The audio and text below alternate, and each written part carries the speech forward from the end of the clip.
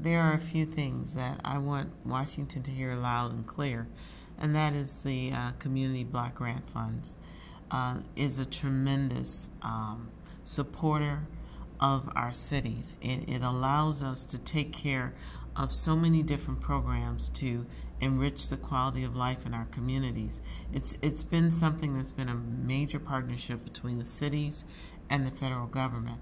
And every year it's under scrutiny and under review for reducing. And it's on the chopping block again. We have been able to take care of seniors, take care of youth programs, address handicap accessibility training under this program. And we really need to take it off of the chopping block.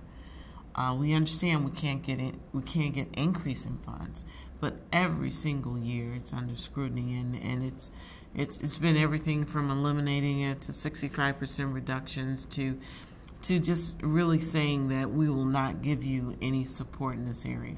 So that and infrastructure.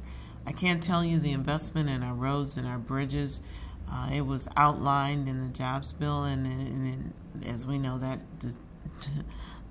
disintegrated. However, if we as a country are going to be competitive with other countries abroad who are making tremendous investments in infrastructure, America must step up. We've been a leader in developing and supporting commerce, knowing that our roads and our infrastructure is extremely important to that.